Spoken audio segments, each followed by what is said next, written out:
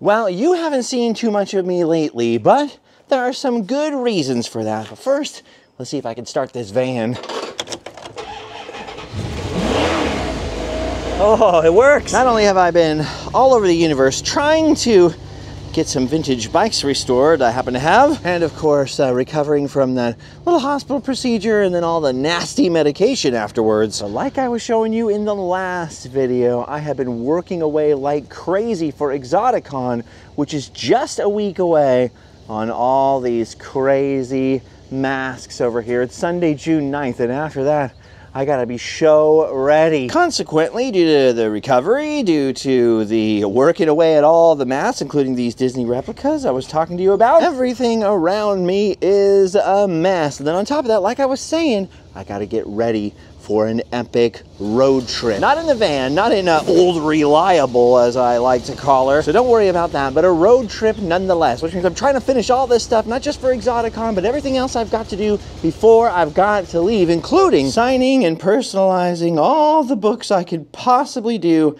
before I hit the road. Add to all that a neighbor found a little kitten under their house, which we're taking care of, and it's been pretty crazy and busy around here. So busy, in fact, that even though I should have done it a long time ago, I haven't even had a chance to put any of these books into our antique store booth down at the Orange Circle. So that's why I fired up old Reliable here.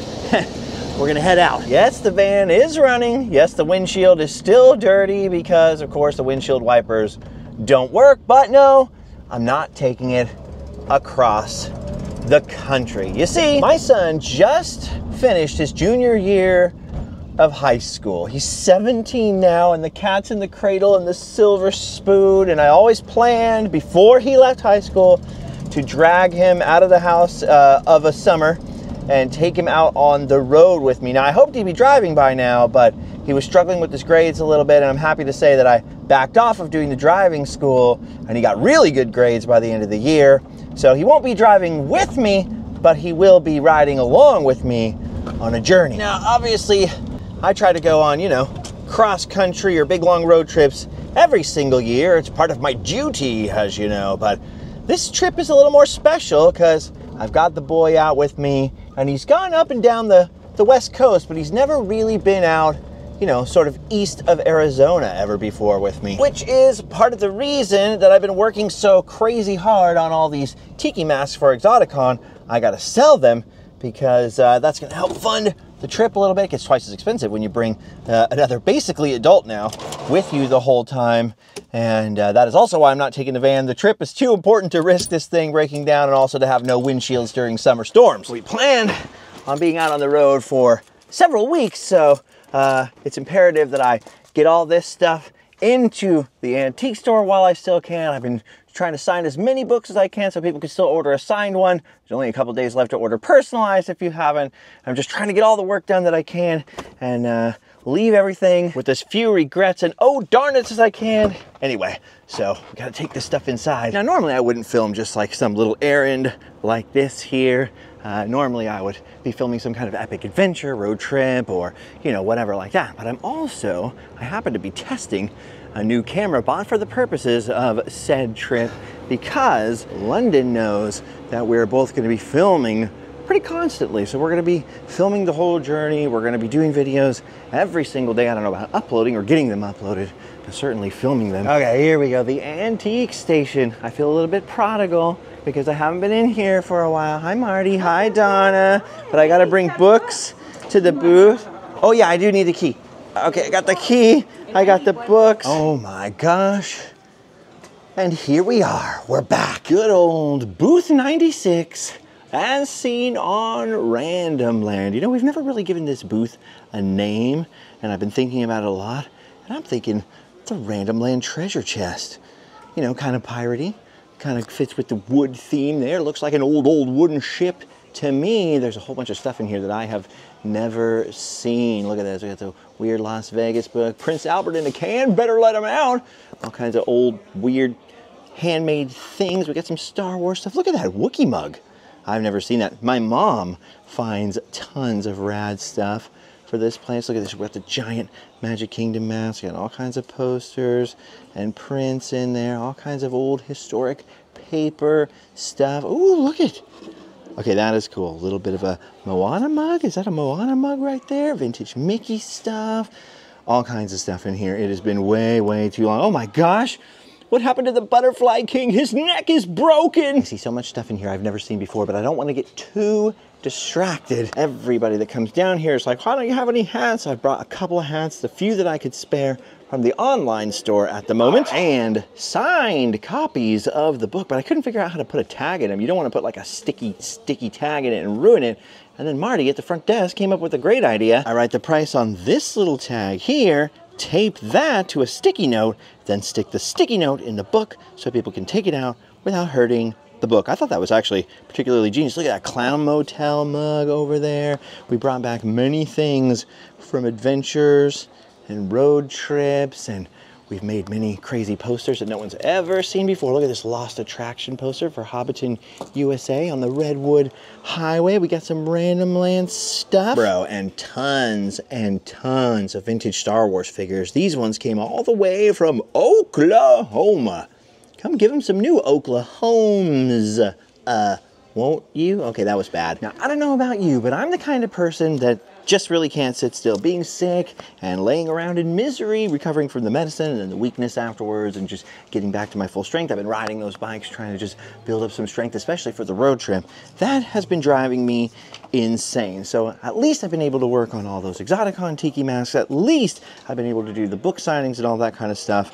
But we're getting now towards the end, dude. We're getting towards the end of the run here, and soon we'll be back out on the road. Will we be on Route 66? Yes, we'll be on Route 66, at least for a little bit. At least that's the plan, but I don't want to call it a whole Route 66 trip because, of course, this is London's first time out back east where we're going, and I want to leave room for deviation or detours or randomness at the last second. Ooh, look at that.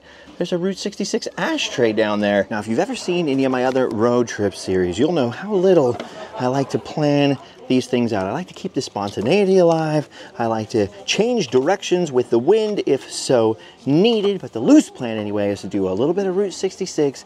And then once we reach Missouri, we'll make a decision. Do we go all the way to Chicago? Do we deviate? What do we do? I mean, you know, I want to leave some of it up to the boy. But then lately I've been remembering how everybody's out on the road lately. Everybody's everywhere. Every attraction is so much more busy than it has been for the last few years. Because, of course, the COVID revenge travel, people making up for all the years they weren't vacationing and traveling. So I'm a little bit panicked, like, oh, maybe I should have booked some hotels, at least for the beginning of the journey anyway. With all the crazy errands that I've been having to do and Tikis to finish and new camera tests, which you are participating in right now, and I very much appreciate that. It has been difficult to really think about the trip, but it is coming up. We are less than a week away, about a week away from hitting the road. Anyway, all right, we got some signed books in here. I got a few hats in here, and that's gonna have to do for the moment. I'll try to give some more to my mom to stick into the booth. By the way, this is down here in the orange circle, and it's called the Antique Station. People always ask me, what's the place called where you have your thing? It's called the Antique Station, and there are many fine articles. Look at those Mounties back there. There are many fine things in here, some of which I very much recognize. Others I have never seen before. We have all kinds of crazy paper stuff, weird signed pictures. We got the Random Land sticker machine in here. We got the hats, we got the books, we got a weird 007 bag, we got toys for the kids, we've got VHS. We got a lot of stuff. Man, it's been a while since I've been in here though. I guess I gotta keep looking for some more.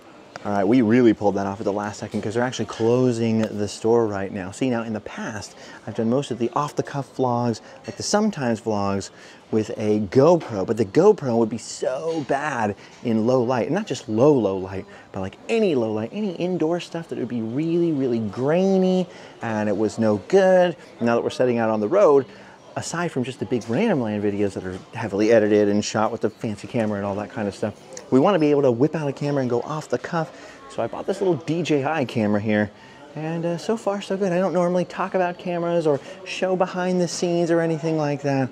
I'm not a tech guy. I'm not a gearhead by any stretch of the imagination. But with everything else crowding upon me, I've realized the videos have been rather scanty while I was sick and recovering. And I want to try to get back into regular habit here, because when we hit the road, we don't want to waste one single day's worth of adventure. Whew, we were just under the wire. They have now closed the Antique Mall, Antique Station, right here in the Orange Circle. So come on down, see the booth, say hi to my mom if she's in there. She often is. Anyways, normally, like I said, I would have had some kind of plan. I would have been doing a sometimes vlog or something somewhere interesting, or I would have been filming a video about history or an edited video, a normal Random Land episode. But we got this new camera, and I've never used gimbals. I don't use selfie sticks or anything like that. I always hold the camera in my hand to film myself when I need to film myself. And this thing has sort of a funky little stabilizer on it, so I've got to get used to it. The only reason I thought this might be a good choice is because, like I said, London's going with me, and he'll undoubtedly have to use the camera sometimes or hold it. And I think he would feel a little more comfortable with it being a little more stabilized. So all this is basically a test, walking and talking, heading through the Orange Circle, where I always hear the music from Back to the Future. I always hear, you know, Mr. Sandman playing in my head as I come through here, or Loving You Lots and Lots from That Thing You Do, because of course that was filmed down here in the circle. And we've lost more and more of the antique stores over here. My favorites are still around though. We still have the Antique Station where my booth is at. We still have the Orange Circle Antique Mall right over here. But slowly, more and more, all the Orange Circle is just becoming Chapman's food court, basically. We have all kinds of new restaurants and everything. It's crazy. So anyway, that's the plan. The plan is Exoticon June 9th. I'm not doing Midsummer Scream because we're going to be out, gone on the road. That's my normal, like, kind of meet and greet thing. That's the kind of normal summer event that we have, just so we can see all of our friends. So I am doing Exoticon June 9th. I'll put a link down below and all that kind of stuff. And hopefully we'll sell as many tiki masks as possible. Hopefully people bring cash. That would be nice. And then London and I are going to hit the road, and then to make up for the last month of relative inactivity compared to my normal output, we plan on filming the heck out of this trip. We're planning on making the absolute very most of it. Look, finally the sun came out. It has been super gloomy and cloudy the last couple of days. I've been working on these tiki masks. Speaking of which, I better get home now and go see that little kitten, make sure Allie's cool, and finish up the work. You want to come along? Why not? Come along. All right, little shortcut over here through what they call Alley Plaza, but I always like to call the Owl Alley because of the Owl Cigar ghost advertisement still on the building. Look at that, 5 cents. I don't know how much cigars cost now, but I guarantee you they don't cost 5 cents, huh? Nothing costs 5 cents anymore. You know what's so funny? My grandpa, when I was a kid, I washed all the front windows of his house, the one right across the street from Disneyland, and he told me he was going to give me some money if I did. I was probably, I don't know, 5 years old, 6 years old, something like that. And I washed all the windows and I Windexed them and I worked all hard, and he gave me a nickel. And I was like, a nickel? And he was like, back in my day, you could buy a candy bar for a nickel, you could get all this stuff for a nickel. And I'm like, well, now it's my day. You need like 50 cents to get a candy bar, you know? Which is pretty funny. And I think he gave me 2 quarters after that. And I just had that moment the other day because I was looking in like a Snickers bar, was like, I can't even remember, but it was more than $2. I was like, $2 for a 50-cent candy bar? Crazy. So we're living through one of those time periods where we're going to get to say, I remember when gas was $1 a gallon, and I remember when a Skittles bag cost 50 cents, including tax, you know. I feel so old. Anyway, I do not know what to do with this van over here. I feel like 2024 so far has been the year of projects. Not only do I have all those vintage bicycles, I'll show them to you when I get it back, but I've got this van, of course, which Old Reliable here. I got my money's worth out of it. The thing costs less than it would have cost for us to stay at the Star Wars Hotel, the ill-fated Galactic, whatever it was called. I think it's safe to say I had a lot more fun with this thing out on the road than I would have had you know, for 2 days in a hotel of any kind, even if that had been sort of my bag, which it never was, which is why I don't say anything about it, because I never went and did it. But this guy has got some kind of electrical nonsense. There's still a little bit of a shudder in the engine. I got a friend who will replace the whole engine for me, like do all the labor. If I get it to Florida, we'll put a, you know, a new old engine, a rebuilt old engine in there. But that's going to cost a few $1,000s, probably like $4,000 or something, plus getting it there and getting it back. It's like, is this thing even worth it? It needs to be rewired. That's the biggest thing. It needs electrical work. And I mean, everything else is working, just the windshield wipers aren't working, and sort of the radio, they keep shorting out. And I've had it rewired a bunch of times just in the dashboard, but I think the whole dashboard needs to be taken off and the whole thing needs to be gone through. And that just really makes me like, Funny thing is, I always wanted to own like a classic car, like an old vintage car, like a 50s car or 40s or 30s car or something like that. I've never been mechanical. I grew up in apartments my whole life. I mean, my whole life, my backyard was the size of this bush right here, not very big. So we didn't have tools and we didn't know how to work with any of that kind of stuff. And sorry, I didn't have time to build this vlog to scale or to paint it. And if the camera's moving around weird, I'm still getting used to this thing. Anyway, I wanted to get an old car, and I thought, no, why not relive my youth? You know, I was turning 40. This will be like my midlife crisis, getting an old van like I used to tour around the country with in a band. And now after having it, I remember, oh, this is why we got rid of the old tour vans, because they break all the time. But thank goodness I didn't get an old 50s car, because if I can't handle a van from 1998, you know, mechanically, or knowing what to do or who to call, then it's probably for the best that I don't have an old rust bucket from the 50s. And it was that made me decide that maybe old bicycles were the way to go, right? Because, all right, I'm never gonna live the dream of having like an old car, not until I'm like Jay Leno rich and I have a whole staff to work on them, because Lord knows I can't work on them. But I thought, you know what? I like vintage stuff. I need some exercise. I'm not allowed to do too much because of the heart condition. There's other stuff I can't do because of the spine condition. So one of the things that was recommended to me for exercise was a bicycle, because, you know, you get tired, you can kind of sit down and coast on it for a little while, all that kind of stuff.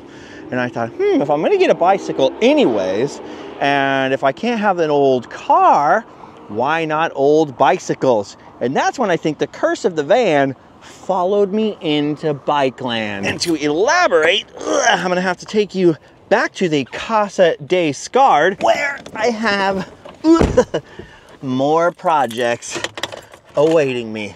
Oh, every time it starts, I'm like, yes! Don't get me wrong, it works, you know, it gets me around, it helps me haul stuff, especially like wood for the tiki stuff, or big furniture, or bicycles. I have no other way to move the bicycles themselves around but this thing right here. But it is a gas guzzler. It does need a bunch of work. Ay, Dios mío. Speaking of old guy stuff, I always used to wonder when I'd be walking home to or from school or whatever, and I would just see that old car in the driveway at some old man's house. In fact, there's an old cool Ford truck really close to where I live now, and you always wonder, like, why is it just sitting there? Why doesn't somebody do something with it? Well, now I know. All right, enough of my yapping. I think I have just enough gas in this old bucket of rust to get us back to the house. I'll see you guys there. All right, well, old reliable at least got us home one more time, which is at least something to say for this beastly old tub of rust. Now, I got my money's worth out of it, you know, on those road trips and all that stuff. What's left to be decided is whether or not I put any more money into it ever, assuming I ever get any more money, or whether I push it in the ocean, I sell it at a big fat loss, I just continue to lug stuff around until it breaks down and I give it to Cars for Kids. I have no idea what's going to happen with this thing. I neither have any mechanical friends that live near me who are willing to look into it or anything like that. Southern California is not a hotbed of mechanical people anymore. But be that as it may, I had the curse of the van, like I was telling you, and I thought, well, I better not own an old car. And in the meantime, I had this bike over here, which I got for like 50 bucks or something. Went to town with the spray can on. It's from the 80s or the early 90s. It's an old Murray bicycle. It squeaks, it's rusty and all that kind of stuff, but sort of fun to ride around on. I love riding this bike. It's super fun, you know, help me lose weight, help me, you know, build up my strength and get some exercise for the heart and all that kind of stuff. I want to get some vintage bikes, and we went looking on Facebook Marketplace and found two being sold as a set of the most beautiful vintage bikes I've ever seen. Now, these are Columbia bicycles. Columbia, I think the company was called Pope Manufacturing, and then Westfield Manufacturing, and then Westfield Columbia eventually after the Columbia bicycles. It was one of the earliest bike manufacturers in the United States, from Westfield, Massachusetts. This is a 1955 model, so this guy is the same age as Disneyland. The Red Baron over here, and look at that. He's got the Springer front end, nice and deluxe right there. There's the old head badge, very hard to see. It's got the tank on it still. It's got the chain guard. It's got the beautiful rack. It's got the old vintage bike seat. I love this thing right here. Gorgeous, a little 2-speed back hub.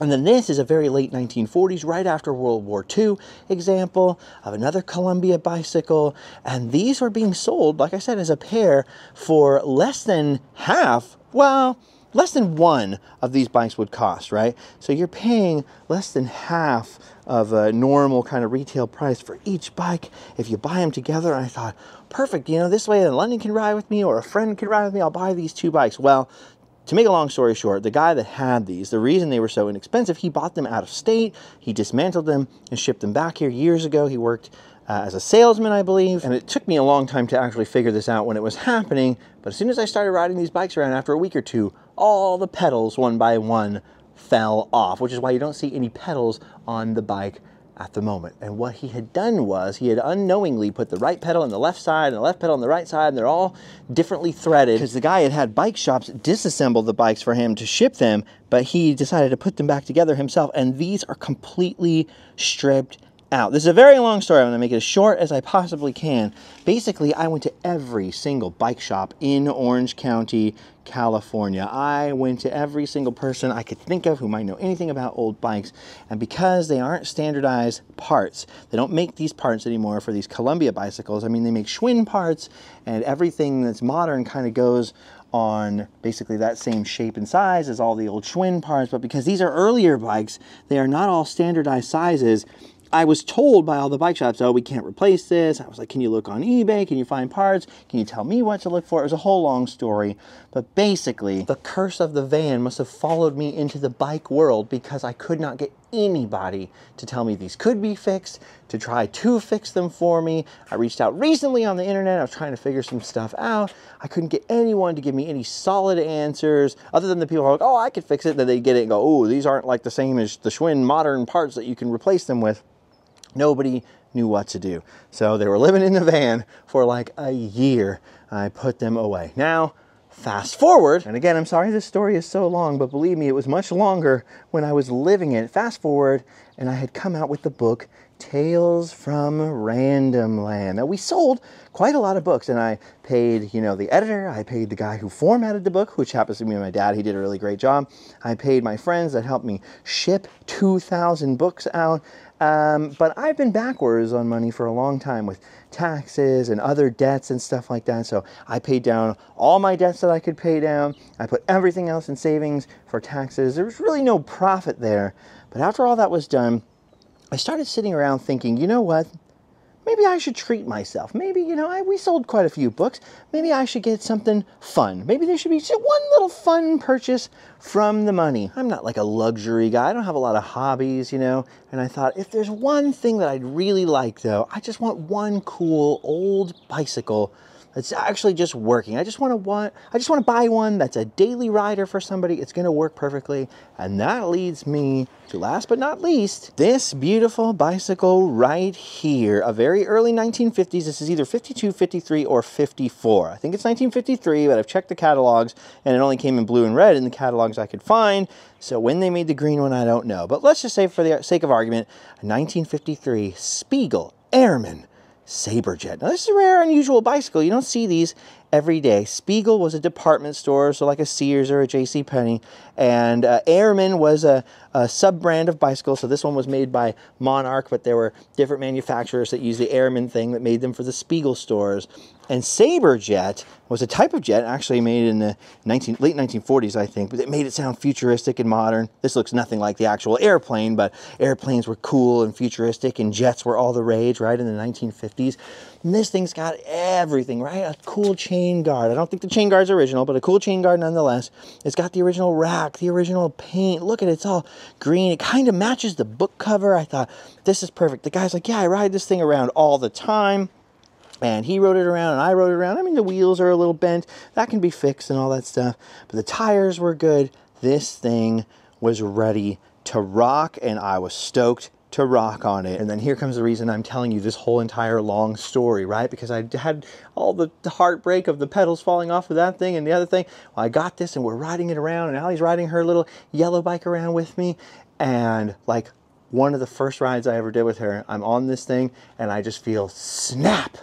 I look down and I kid you not, that pedal was on the ground with my foot on top of it, no longer attached to the bike. But unlike the other ones where it was just stripped and someone had forced it in backwards and put some JB Weld and tried to trick me and con me with these guys over here, this one actually snapped through the crank arm. So the actual metal arm just snapped clean through. And it had clearly not been repaired or gussied up. Like, the guy didn't con me or anything. It was just bad luck. I'm like, I'm cursed. This is so negative. But I thought, okay, this one was a much more commonly produced bike. The Monarch made it, so that's very similar to Schwinn. So I'm thinking, okay, maybe they can just replace the crank arms for me. And I headed over to a bike shop that I had been to before that told me they couldn't help with these. And I happened to walk in on just the right day because they're like, well, there is one guy who comes in part-time and works on these old bikes. He's in there working on something ancient. I walk in the back room and he's working on an old Columbia bike. And I bring this in, he goes, you know what? I think I've got a crank in my archives. I think I got one of these. It'll work perfectly. Come back in a couple hours. And he had fixed the Saberjet. So I at least had this one good old nice bicycle to ride. I was so stoked. I was telling him about these other bikes and he's like, well, you know, you ever been to the cycle swap meet? It's the big motorcycle swap meet that they do in Long Beach. And I hadn't been for years. I think I filmed it last time I went.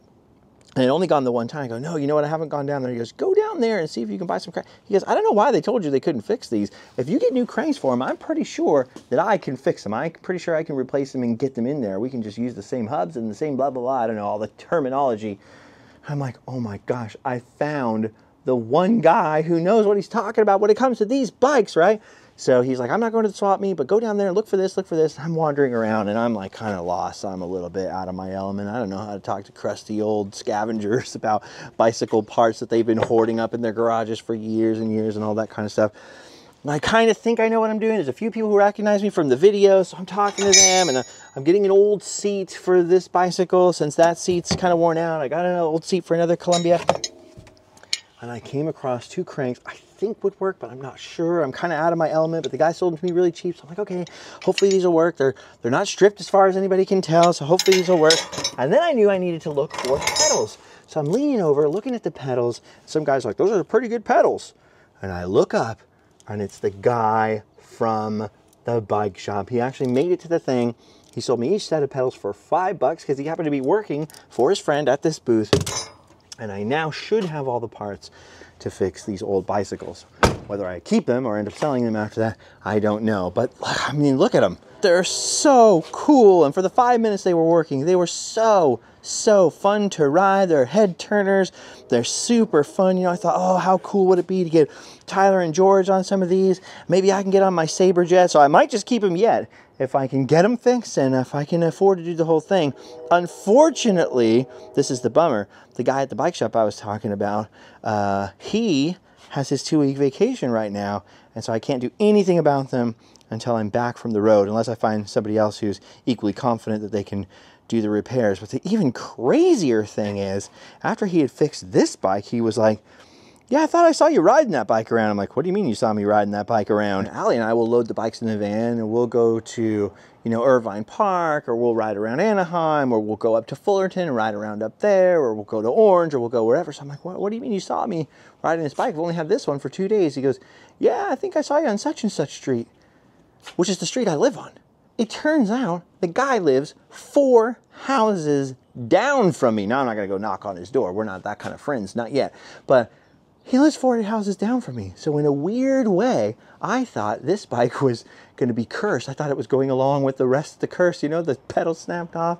But it actually led me to my bicycle guardian angel, or something of that nature. If old, you know, crusty bicycle fixing guys can be guardian angels, well, then he's my bike guardian angel. And I've actually gotten this one fixed. This one's been riding around every day. And then I've got these ones hopefully I've got all the parts for them, and hopefully if I can't get him to fix them this week, you know, because he's going to be gone on vacation, I can find somebody who can, now that I know a little bit more about what I'm talking about, because he explained the whole thing and walked me. That's all I needed. I needed one of those old crusty guys who knows everything to walk me through what happened and what I needed to do to fix it. And I think I found it. So that's a long, boring story. I know nobody really cares about that except for me, but this has been a year-long thing, and everybody always asks me about the van. How's the van doing? You still got that van? What are you going to do with the van? And nobody knows I've had a much crazier project thing on my mind this whole time. Like, forget the van, I just want to ride my bicycle. I want to ride my bicycle. Anyway, that's one thing I've been doing to try to regain my strength, especially after the hospital visit and the medicine, which was even worse than being in the hospital, let me tell you. Just laying there for 2 weeks, just immobilized, was horrible and annoying, and I get nauseous every time I think about it. I was so weak. I went to Disneyland to film that last video. I think I was only actually there for like 3 hours, and I had to sleep for 2 days to make up for it. So I wasn't at full strength. So I've been trying to ride the Airman and build back up some strength over there. And in the interim, I've been working on the Tiki, since I can actually sit at the workbench and kind of work on these and the last stuff, the painting, the coating, and all that stuff. It's hard to get them aged looking. You got to get them a little crusty and dirty. You don't want a shiny, brand new Tiki. Like this guy, just been painted. You can see, kind of shiny, kind of glowy. No good. It needs to be coated, it needs to be dulled down, it needs to be oily and greasy and dusty and kind of fun. So they're all different shapes and sizes. Some of them are absolutely huge. We've got the Disneyland replica ones, and I've just been pouring all the work I can into these, obviously signing and finishing the books, and then now trying to get ready to pack up and get out of here a week from now, right after Exoticon. So if any of you can make it out to Exoticon, come by, get a Tiki mask, help fund the old road trip, you know, take the money and fun. That's what we're going to do. It's a fundraiser, right? A little fundraiser. I'm going to take my 17-year-old out on the road and hopefully make it out to some really epic destinations. We're going to be filming a lot, and if this camera works at all, because I have no idea whether we're recording sound, I have no idea what the video looks like. I have never used this before. Literally, the first shot of this video is the first time I turned it on, basically. We'll have not only our normal edited Randomland videos, but we should also have some fun sometimes vlogs, some off-the-cuff stuff, some unedited stuff, and fly that thing up in unexpected places, see unexpected things, maybe meet unexpected people. Who knows? I don't know what to expect. It's unexpected. Anyway, I know you can't tell, but I have a lot more work to do, including cleaning up all of this crazy mess after I finished the last batch of the almost 30 Tikis that I'm going to have at Exoticon. You got the Adventureland gate guy over here. He's huge. Got the original 4 1956 Tikis from Disneyland. So I've been steeped in 1950s stuff lately for some reason. And we've had projects galore, obviously, and work to do galore, and recovery and healing and sickness galore.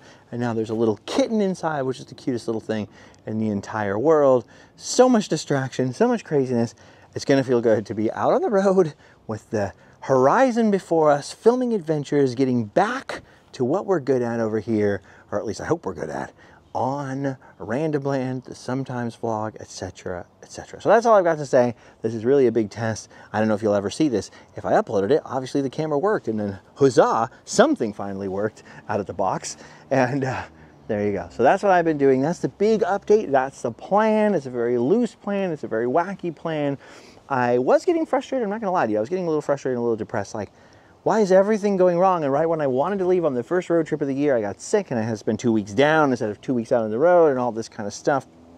But I think, you know, hopefully everything happens for a reason, and I think it'll all work out for the best. And even though I'm a little behind now and I feel like I got to catch up and I got to get out on the road and all that stuff, I've been trying to take the recovery slow. Like I said, one of the first things I did was rush out to do the video at Disneyland about the Tiki Mask history, and only 3 hours there making that video, and I was sick as a dog for 2 more days. So I took it that was like last week, so I've taken it pretty seriously. I've been very careful, building up exercise, eating very carefully. I had to change my whole diet, lots of fiber, lots of fruits and things and stuff that I don't normally like eating, and I think I'm on the mend. I think I'm on the mend, and that is for the best. So I'm gonna stand back here and get a little bit of a picture right here. there's our default picture. And I forgot that normally these off-the-cuff things, these sort of not really about a subject, not an epic destination videos, they're called the Sometimes Vlogs. They're normally much more unedited, but I'm getting used to this camera. And at the beginning of them, I usually say, it's a Sometimes Vlog, yeah, yeah. It's a vlog that happens sometimes. So there, I gave it to you at the end.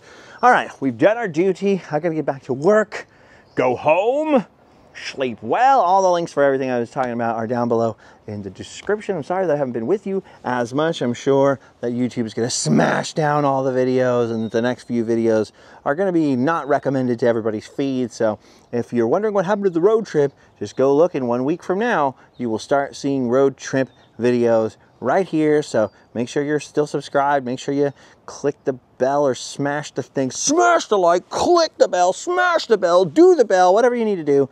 Or go check youtube.com/Justin Scarred. And well, you found this video, so hopefully you'll find those. Anyway, I don't know what else to say, because this entire day, I don't know if you can tell, I've been completely scramboozled and bamboozled and too boozled to bam. My brain is a little bit hindbucked, but that's okay. We're getting back to what we know and love the best. Heading out on the road for some adventure, and I will see you guys there.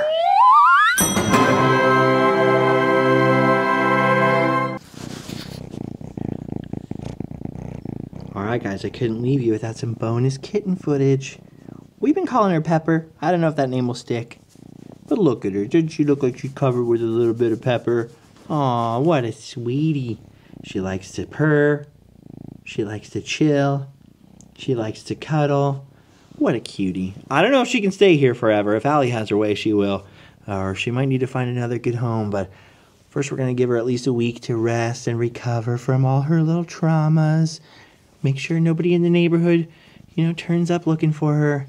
I don't think so, though. She was pretty darn stray.